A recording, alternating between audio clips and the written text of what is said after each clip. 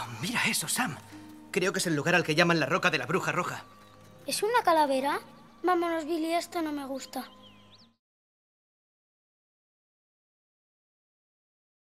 The depth of it, I think the fact of once we understood the whole story and the way there is a story within a story and everything is kind of inside itself, as it is with with reality. There are layers and layers and layers and layers, and I think Sergio's done such an incredible job at creating such a coherent but many-layered script.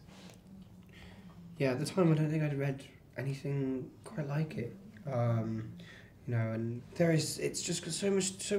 It feels at times I felt like I was watching like a magical fantasy movie, and you know, there's this playfulness to it, and there's this brightness to it, and this surreal magical world. But what the characters are dealing with is very, you know, harsh realities, and to have those kind of combined, I think it's really cool. I think we've managed to, you know, make something that I would think I've not seen something in this tone, personally.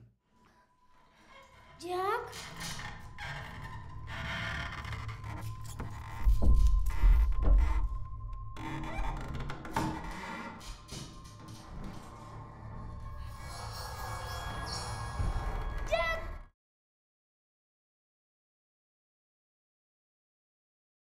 I don't know. I don't think there is necessarily a theme of horror that's scarier than another. I think maybe to the people involved, either in life or in the world of the script, I think to have anything bad happen to those that you love is probably the stakes are highest, and I think family love is one of the deepest loves that you can have, for want of a better term.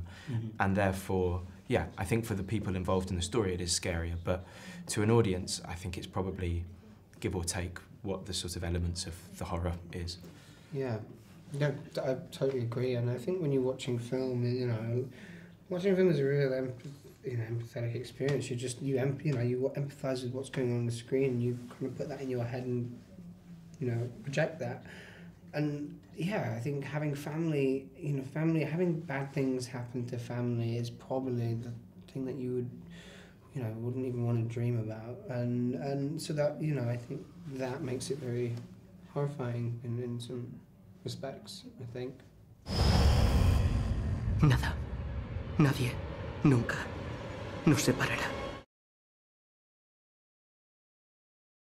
Yeah, working with Sergio was just a wonderful experience. Sergio is a director, and how he worked with his actors, a very giving director. There was a lot of time that he would spend, and you know, Sergio wanted to make this project, which is a passion project for him. He wanted to do it the way he wanted to do it, and when you deal with such complexities in a script, I feel like having that time before each actor is important, and he wouldn't stop until, you know, we felt comfortable and he knew he got it right. He directed with, I feel like, it shows on the screen, you know, it really does. Absolutely. I think he was always aware of striving to make the film, as Charlie said, that he wanted to make, and not be influenced by the kind of perhaps more sort of like political needs of like what's expected, or even his reticence to call this a horror film. There are horror elements, but I think people will expect a certain thing if they go to see a horror film, where there's so much more than that. It's a kind of poetic fable, and so I think Sergio was always just giving of everyone. Habíamos llegado muy lejos, tras superar muchas dificultades. Pero al final, encontramos un hogar donde estar a salvo.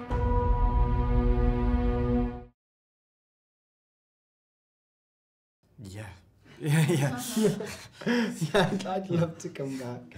Yeah, if you have us. Yeah. It's beautiful. The 4 months that was it 4 months? Might have been. Was it 4 months? No, it was 12 weeks. Yeah, three months. The 3 months that I spent in Spain, the country, it just felt like a magical summer, you know. And the people that I got to meet that year, you know, just being in Spain, you know, there's so I don't know. I had met some amazing people, and people who weren't even attached to our film. I mean, we got invited you know, we came to that festival. The San Juan Festival, the San Juan Festival. Just before we started. It was amazing. And yeah, we felt very kind of, just very warm, and I loved the country so much, and I want to come back. Yeah. Y ahora que eres libre, ¿a dónde te gustaría ir? El secreto de Marrowbone, 27 de octubre, solo en cines.